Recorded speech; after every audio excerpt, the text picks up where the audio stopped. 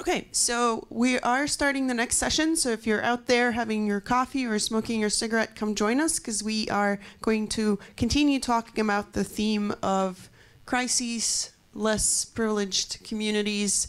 And the next session is called Mobile Resources and Refugee Communities. And we have a slight change of speakers. We are still talking to people from Communautaire, which is a relief organization. When we have Brent Dixon here, who is a volunteer with the Greece chapter of Communautaire, and he's going to introduce the rest of the speakers for us. And so we'll have a slight discussion and kind of a panel instead of an actual one-person talk, so more fun. But we will keep to the 30-minute limit. So Brent, the floor is yours. Thank you. Hi, so thanks for joining us. This, just really quickly, is Sam, who cannot be here today. He sends love as well. With me on stage is Angela Marquez, who is our program coordinator here with the Greece program. And she'll talk a little bit more about what that's meant, both in working with us and in her past experience. She's been here for a while doing a lot of amazing work. And this is Jordan Daly. And she manages, everybody kind of wears a lot of hats, but she manages, among other things, our granting program, which we use to fund small projects with people within the camps and communities that we work with. So she'll share some stories around that. What I'm going to do is sort of scaffold the conversation up and give you a little bit of background on Communautaire International as an organization, talk about leading into Greece, and then talk specifically about kind of the work that we're doing using the Mobile Resource Center here.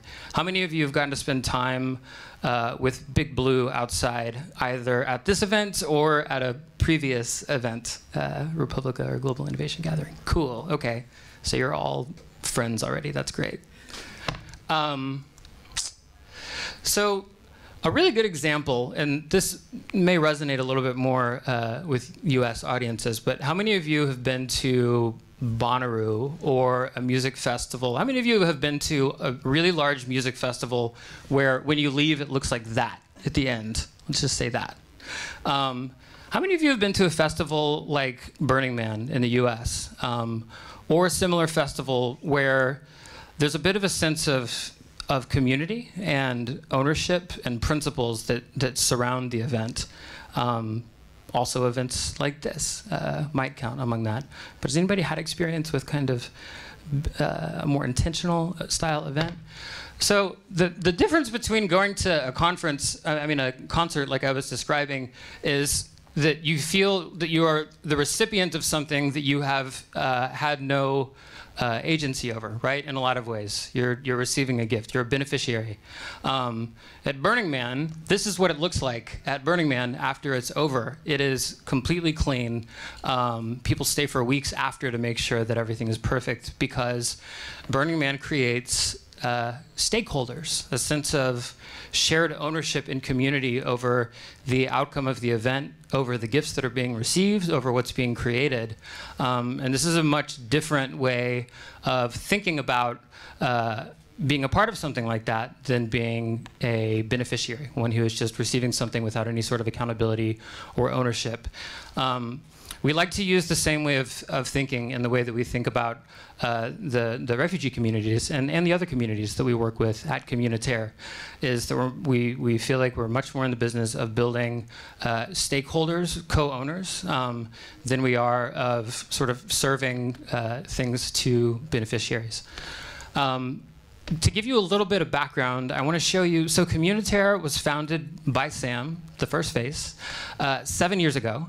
And it was founded as a reaction to a natural disaster. And one of the communautaires operate currently in Haiti, Nepal, and the Philippines. Haiti is probably the best example of one. It's been around for years.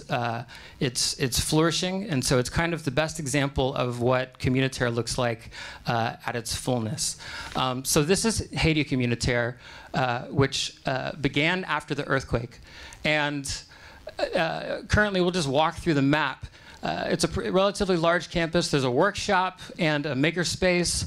There's a center focused on arts. There's a center focused on 3D printing, computer graphics. Field Ready has actually done work there and with our community in Nepal. And you can see just a laundry list on the side, on the right over here, of projects that are either coming out of or in motion in the Haiti communitaire space. And these are all driven by members of the Haitian community where it is built. And just a few, a straw bale, they've built an earth ship, bottle and daub. I don't actually know what that is. I learned recently that it's the first place that that Haitian Creole Sign Language was documented. So you see a lot of like very specific projects that come because they are coming directly from the community of shared owners. Other example in Nepal, again, have partnered with Field Ready there, built it in Nepal, in Kathmandu after the earthquake. And it was the first place to house a humanitarian maker fair. And yeah, shout out to Field Ready. And so that brings us to Greece. We started the project in Greece, I guess it was about in March. And it was a much different context coming here than coming into a post-disaster scenario. The needs were different. The challenges were different. We're not only here, for example, to work specifically with refugees, but this project is as important to support Greeks who are here, who are going through economic crisis of their own. And so integration becomes as much of a critical piece of the work there. This is a picture from a community from one of the squats that's in Athens, City Plaza Squat, that is like one of the best examples, I think, of the two communities coming together to support each other. It's a community of anarchists on the Greek side and refugees who have basically turned a hotel into a home. And I've never felt a stronger sense of shared ownership and empowerment as when I went there and had, for example, like a 12-year-old kid running the kitchen, critiquing the way that I was cutting tomatoes.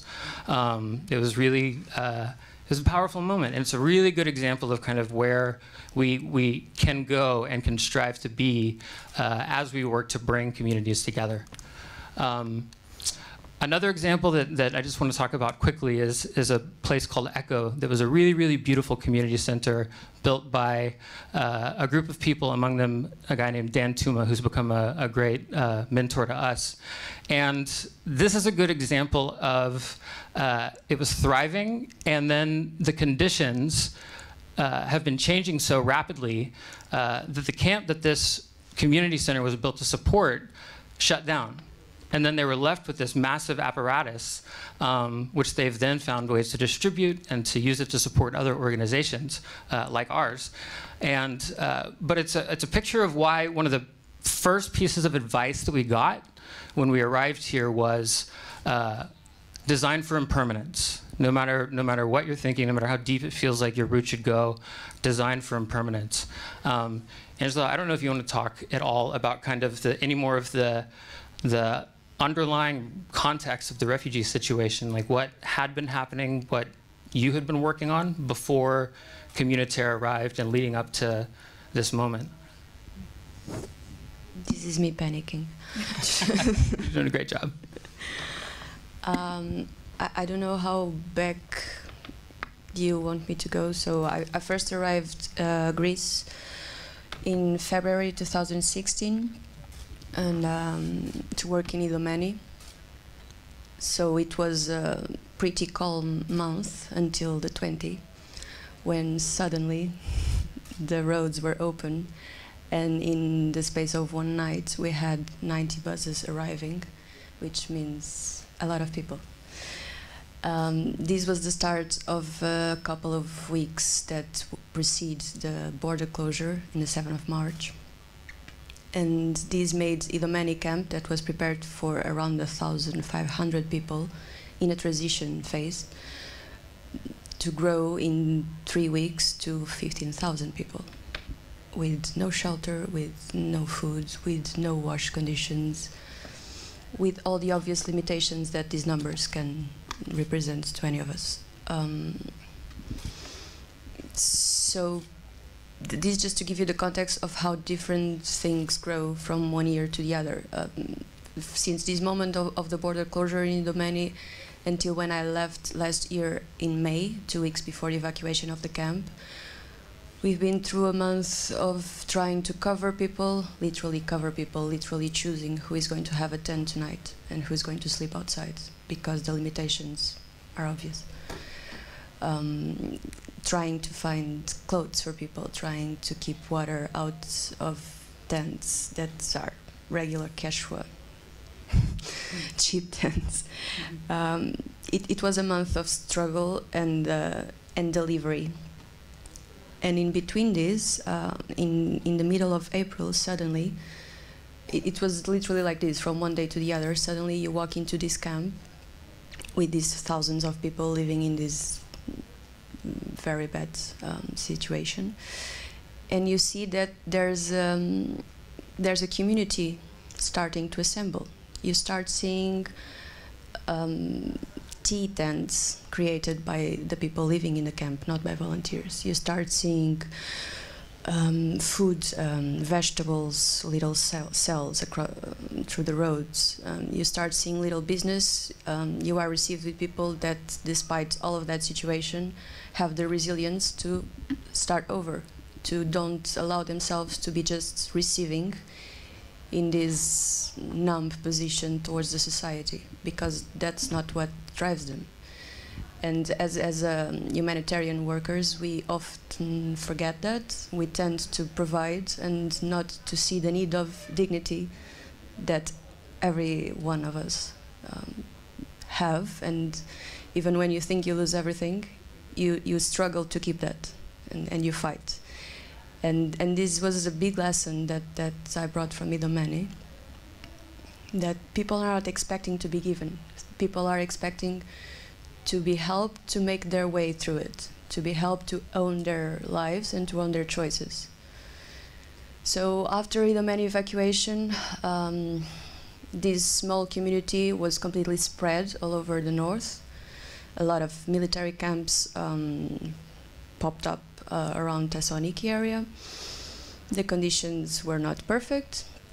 Some would say would better than Idomeni. Some of us who lived Idomeni through almost 4 months would say maybe it's better to have a tent inside a warehouse, even if it's hot, even if you don't have the proper wash conditions. It's a warehouse, you're covered, you're not in the middle of mud. Yes, that is better. But the sense of community that they have built in Idomeni was lost. And people were lost because of that.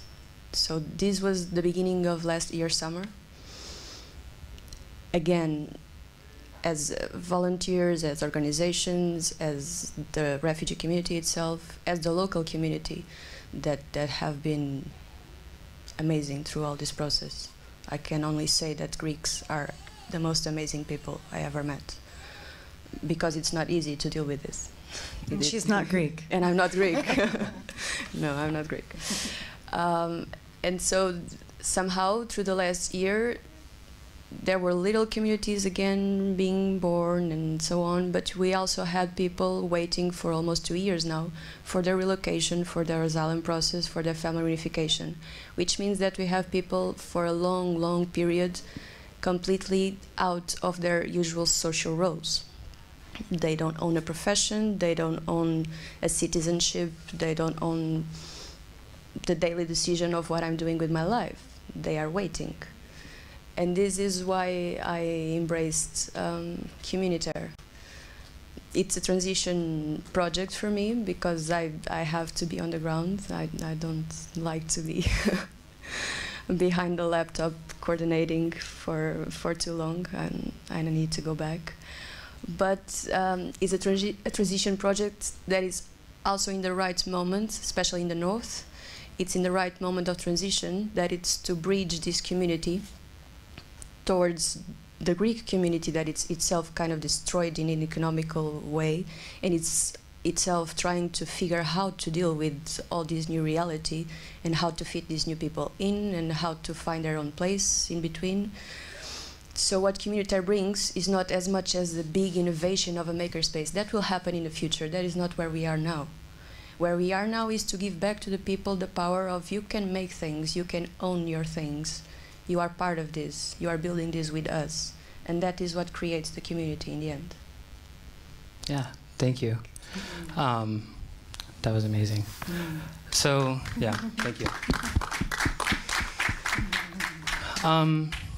So that leads to what brought us here, which is kind of what we're working on right now. Is we're creating specifically 2 resource centers that are designed to provide safe space, tools, resources to help refugee families and Greeks going through economic crisis create the means to empower themselves.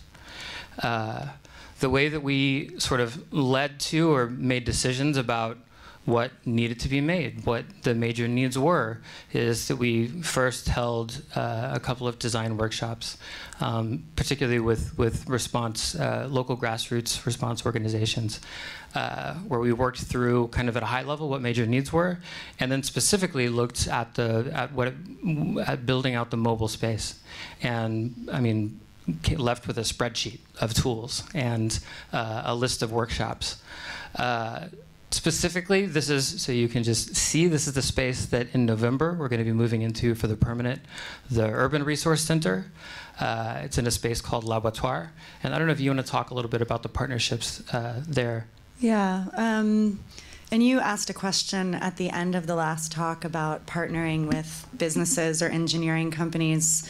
So Laboratoire is a partnership with Artbox and Articitia within the city. So it's a 3,000 square meter space. It used to be an old slaughterhouse, which is the meaning of the word in French. And Communitaire is going in as part of this space. And I think that's really important to mention. You know, as Angela talked a few moments ago about the transition phase that we're in, specifically in the refugee crisis, I think there's also overall a very large transition phase in the humanitarian space, in the humanitarian sector. And there's such a shift in paradigm that is happening and is needing to happen, and the only way to do that is through public-private partnerships, right? And through bringing in people that have not been working on the ground for 20 years, and I am one of those people. And so it's beautiful to be able to come in and see, you know, the actual needs here, so that we can iterate and then be able to look across companies and the private sector and create really meaningful partnerships that may not have been looked at, you know, 5 years ago. Because it's necessary, and we're all responsible, right? It's not just the responsibility of what is being deemed the humanitarian sector. So, so this is a partnership that we feel really excited about. It's different from Communitaire, and I think it's an innovative partnership overall. To be able to go in and work with people outside of the sector that have made a decision that they want to be a part of integrating the refugee community, the migrant community, with the local Greek founder, startup, creative design community, because that is how we spark local innovation, right? That is how we look at, you know, urban regeneration. That is how we focus on systemic issues and be able to innovate in regard to approach and come up with inventions, you know, as you asked in the last talk. Cool, thank you. And so, that leads us to that, in combination with, again, the need to be thinking about and designing around impermanence, leads us to the Mobile Resource Center, which originally, when we came here the first month, we were all in and focused on we need a building, we need land. And we immediately realized we have to make a switch. And for a while, we were looking around and trying to figure out what are we going to find or use. And magically, through the amazing generosity of community and powerful support networks, we met Big Blue through Republica, through the Global Innovation Gathering, and that led to this community, which if any of you are in here, I just wanted to say thank you for giving us your baby for a little while. And yeah, even the story leading up to Big Blue getting here is, started in Berlin Maker Faire. After that, there was a 9-day trip down from Berlin to Thessaloniki. I think there were 8 stops along the way. Ask Vicky afterwards, who's right up here up front, for more details. But all along the way at each of these stops, stopping with different maker communities that were engaged in supporting refugees to actually physically build out, buy tools, fill out the space, and build out so that when it arrived in Thessaloniki, the Mobile Resource Center was ready to go. And it was amazing to see it come together through the work of incremental community along the way, kind of like holding the ethos together so that when it came here, it was ready, sort of spiritually and physically. I'll just go through a couple of specific stories of how it's played out. When you go outside and see Big Blue, you'll also see a guy in a cowboy hat. That's Oso. He runs it. And so if you have specific stories, talk to him. But this is one of the projects, and it was in a camp called Philoxenia. What's that? It's not a camp. It's an urban accommodation. Ah, okay. So it's not a camp. It's an urban accommodation. And I don't know if you guys want to talk a little bit about your experience just in that.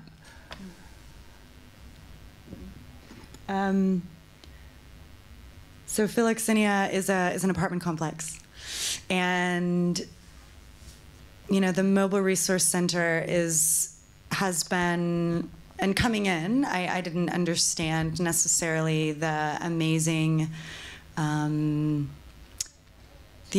way that it engages people. So it's that notion of needing to meet people where they are, right? And that applies to every sector, to every company that you're in when you're creating something. So Philoxenia is an apartment complex, and we took over the Mobile Resource Center, and check it out. I mean, it's like a Home Depot on wheels, right? Or Leroy Merlin on wheels, whatever, you guys, Leroy Merlin on wheels. And we went and set up shop there, and with no expectation. Right? And that's always how it is when the Mobile Resource Center goes and is outside camps or sets up anywhere. There's no mandate, there's no expectation. It's really like, here we are, this is what we've got, come out and see what you want to create. So one by one, there were women that came out and started building, which is a bit rare. And usually there are a lot of the women who don't necessarily feel comfortable building at the Mobile Resource Center because a lot of the men are out there building. So this was an opportunity for them to come out and build. And I think 2 of the women were 8 months pregnant? Yes. Okay, 2 women were 8 months pregnant. Another one is waiting for reunification with her husband and her children who are already in Germany. And this one woman specifically decided that she wanted to build nesting tables, right? So like the 3 tables that stack on top of each other. And it was such a beautiful moment of recognition for me with this woman who, on one side of the equation, like you could say her world is very challenged, right? And yet it felt like that we had both looked at the same Pinterest page of what we wanted to go into our home or our apartment. So I think being able to be there and see women creating and building and, laughing about the fact together that we had no idea where these things were supposed to go and how they were supposed to be built, and her rolling her eyes at being told that a nail needed to go in another way. Like, it's just this. It was amazing. It was a really awesome experience, and it's so small, I know, but I would say that was a pretty incredible moment. Yeah. Yeah. And so, just in our last 5 minutes, I'll share a couple of specific examples, and hopefully we'll have time to take maybe one question. This is the Dervini camp. It's another camp that we've gone out to, and just to kind of fill out what actually is in the Mobile Resource Center and kind of the types of projects that it's prepared to take on. There's a CNC machine. There's basically a full woodworking set. It's designed to be modular, and so it can sort of transform for needs to even become a pop-up media space if it's needed to be. Can help camps build infrastructure, community gardens. We've been doing a lot of sort of micro furniture workshops or building things from upcycled materials. And so that was the case with the Dervini camp, which is one of the last camps actually that has people still living in tents.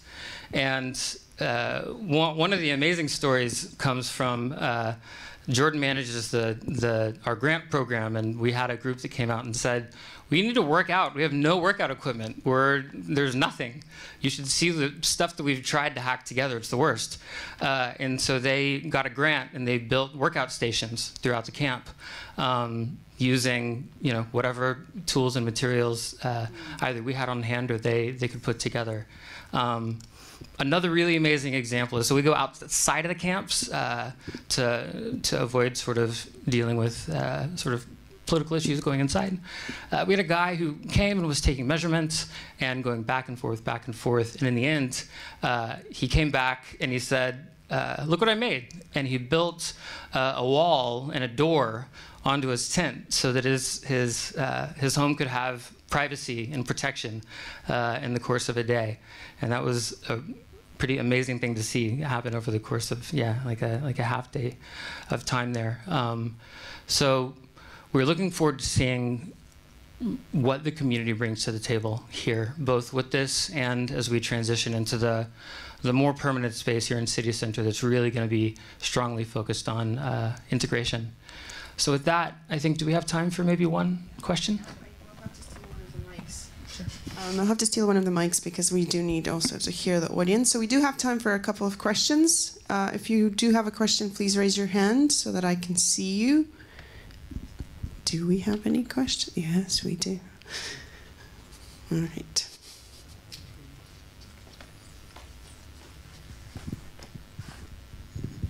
Just wondering, if you could make a wish today, if you could expand one thing or get more money from somewhere or get more support from somewhere, what would you wish for? What's the one thing you're missing right now? Just one. That's a great question. Yeah, just one. What do you think? It's a bit of the theory of change approach. It's an amazing question, and I say that's such a pushback when someone asks a question. No, is when when you're in a situation and you're in a startup, or you're looking at something new that you're creating, there's this period of time, and then you sit down and you're like, actually, if someone did hand me $10 million today, like, what are we doing with it? So I think the answer to your question is twofold, and then if you want to jump in and say anything. So I think the public-private partnership component of this is really important, and I think that, and if there's and it's not looking within the aid sector, it's not looking within the humanitarian sector, it's looking way without that sector.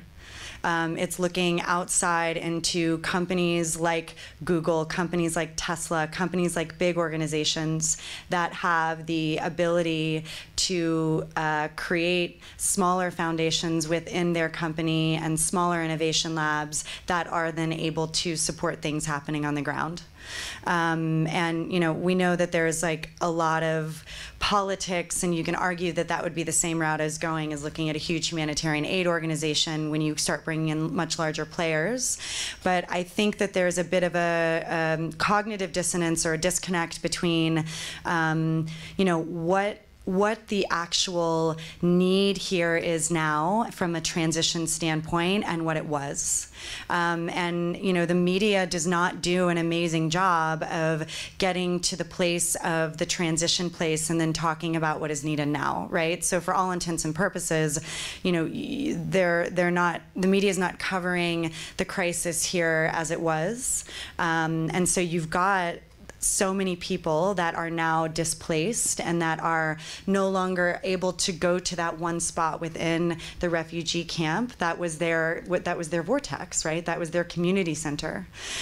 So I think being able to create the partnerships with larger organizations that are then able to fund more ways to build community. And I think that's the greatest need, is finding more ways to build community.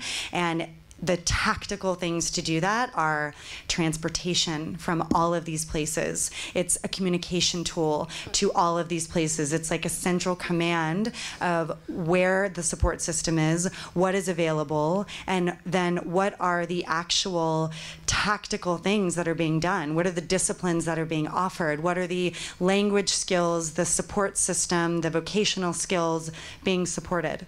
And so we're collectively here working to do that, and many different organizations are, but I think that it's, you know, it's a big ship to steer, so it requires a lot of people to partner on that.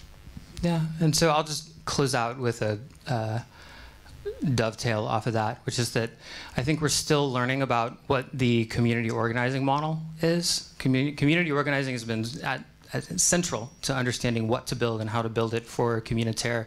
And actually one of the first conversations I had with Angela was after a design workshop where we kind of had gone in, you know, design thinking solves all the problems. We just ask people what they need.